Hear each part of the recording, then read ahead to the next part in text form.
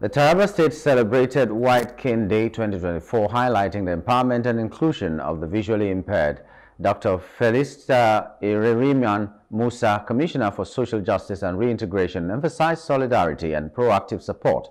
Governor Kefa's Deputy Chief of Staff, reaffirmed the administration's commitment to policy reforms and resources, promoting unity among Taraba's leaders and citizens. Governor is disability friendly. Since he came on board, he was able to approve for the celebration of White Cane Day every year. Last year we did, this year again we're doing it. And we were told before we came on board that in Taraba it had never been celebrated. So we give kudos to the governor of Taraba State, Dr. Kefa, for making the visually impaired persons his friends.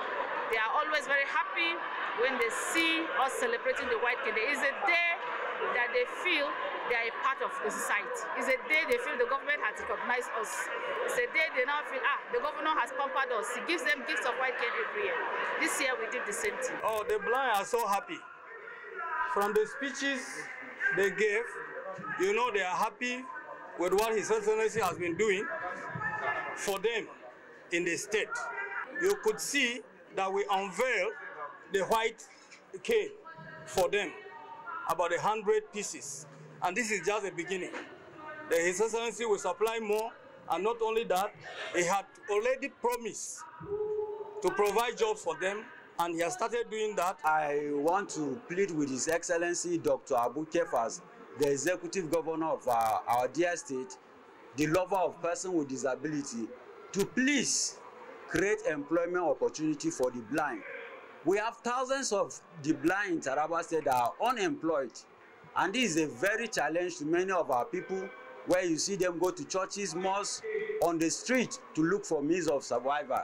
And when we have a governor that is capable to engage us in employment, as you can see, our people are talented, they have the skills, they can also contribute their quota to the growth and development of our state. We have students in our tertiary institution. We are pleading with the state governor, as he have declared the free education for primary and secondary. Please, we are pleading for free education in both our tertiary institutions in the state, and also to provide scholarship opportunity for our members that are schooling in tertiary institutions outside the state.